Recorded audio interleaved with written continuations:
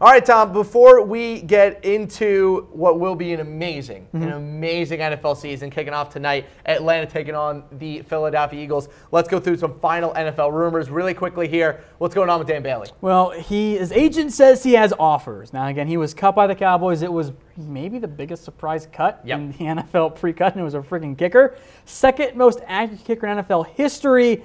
It worked out with the Jets. That didn't work out. I don't know if it was the Jets or Dan Bailey.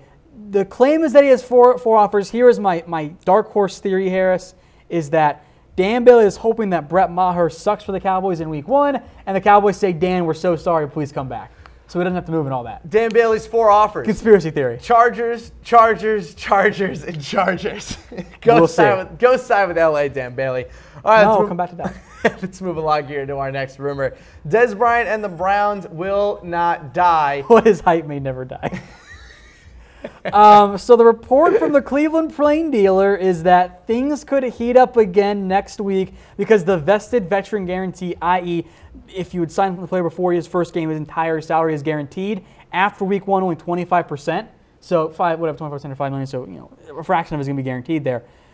And John Dorsey has said that they could revisit it and all that. And I think this is just the Cleveland Plain Dealer saying, "Oh, Dez Bryant gets us clicks. Let's do another one." I think that's what this is. I don't think Dez is going to go back to Cleveland. I love one of the quotes in there was from John Dorsey. He was like, "Who's to say I won't call Dez on a Tuesday?" Like, that's how all NFL GMs think, and they're treating it as like, "Oh, this means he's going to." I'm like, that's not the point here. I'll call up Tom. Hey, on a Saturday, we got to go play some golf. It's just one of the weirdest quotes you'll see. So, let's move on here to one of maybe the scariest possibilities in the NFL. The Rams tried to trade for Khalil Mack. First off, oh my God. I love the Rams' aggression because it is glorious. And the report was that they offered a competitive package. Could they pay both him and Donald? Like, you can make it work in the salary cap. You give up Jared Goff, though. Eventually, you're going to have to cut somebody. You can't afford every single player. You can sign pretty much any player at that time, but you can't afford everyone long term. I think in reality, they probably offered a pretty similar package to the Raiders, and the Raiders were like, but you're going to be like the 20th overall pick. No. Pass.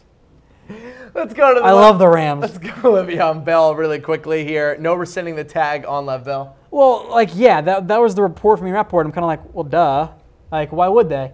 You get nothing for a player that you cut, and your team gets worse. Like, just wait for him to come back. And also, is a trade likely? It's tough. Who do they even trade him to? The Jets? The Colts?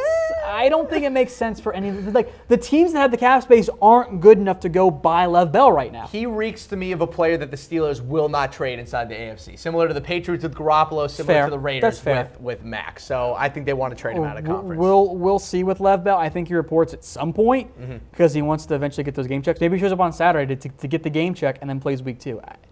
I don't know. Really quickly, it's a mess. Jadeveon Clowney wants that big-time money. Contract year Jadeveon Clowney is going to be so good. Yeah, oh, my God. He wants $24 million per year because he wants to get alongside Khalil Mack and probably top it. If he stays healthy for all 16 games, maybe. Talent's always been there. Injuries have always been the concern with Clowney, so we'll see what happens on that end.